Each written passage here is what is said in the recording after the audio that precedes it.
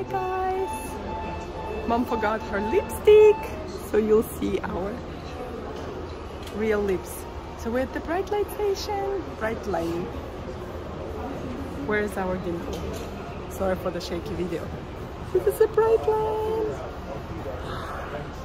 So you gotta arrive like 20 minutes before at least, right? Because you just wanna sit inside and enjoy this very wonderful, very nice station.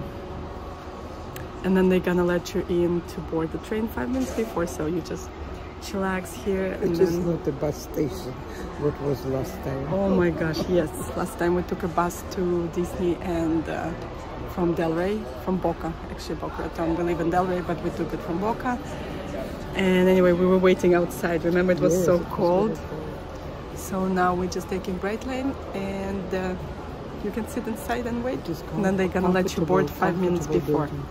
Very nice, yeah. And here's Brightline station in Boca. So you can go get some snacks right here, or you can just enjoy in a comfortable space and in warmth. Oh my goodness, I don't know why, but whenever we go to Orlando, it's getting a temperature drops and it's getting so much colder.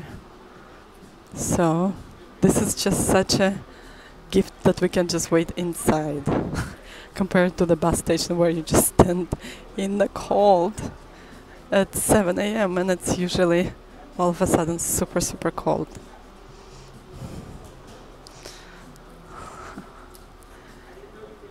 So you gotta go through the gates, right? And then you're gonna... And here you go, our Brightline train. Right here! Wow! So it opened just like about 2 weeks ago.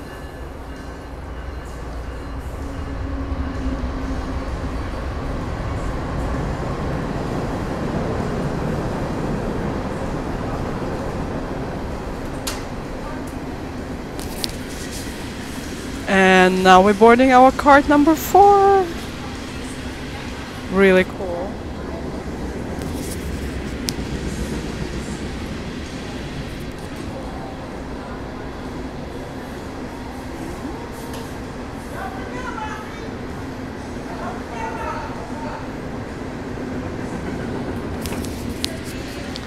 Yeah, we are actually boarding. Oh, people already arriving. I didn't realize people will be coming out. Some people came here from Miami. Some people came here from Miami. Cool? This train is going from Miami, Mom. Of course. Ooh, so cool. Oh, they have coffee. This is Brightline. Whoa. So fast and so comfortable. You can also get coffee for a fee, of course, but very comfortable. Tiny tables, but enough space. And overhead shelf is transparent, so you don't forget your things.